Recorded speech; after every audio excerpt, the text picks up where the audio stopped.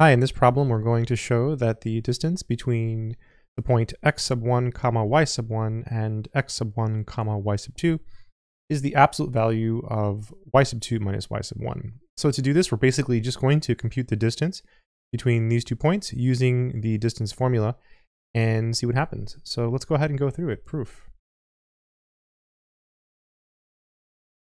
So we'll start simply by just writing the distance formula out. So the distance, I'll use lowercase d to denote the distance between 2 points.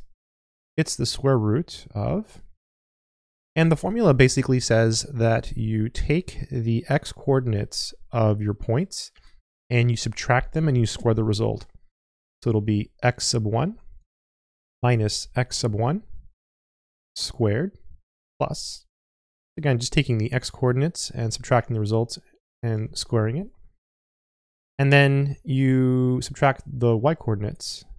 So subtract y1 minus y2.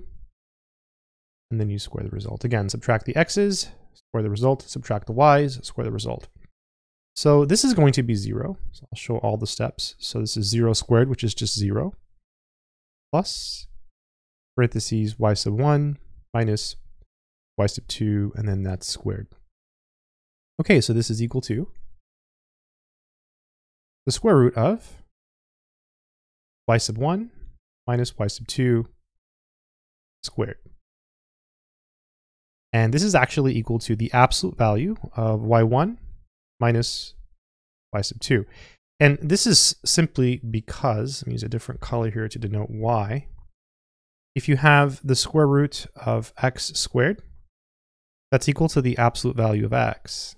Okay, so here, you can think of this whole thing here as your x, so you get the absolute value of x.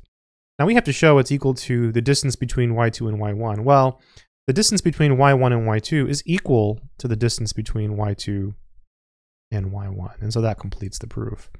If this is not clear, let me just come to the side here and show you. Let's pick a fun color. Let's go with orange. No one ever uses orange anymore.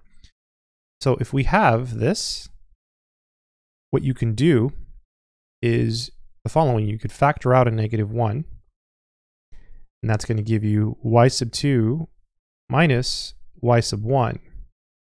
And you can check -2 times y sub 2 is negative y sub 2. Rather, -1 times y sub 2 is negative y sub 2. And -1 times negative y sub 1 is positive y sub 1.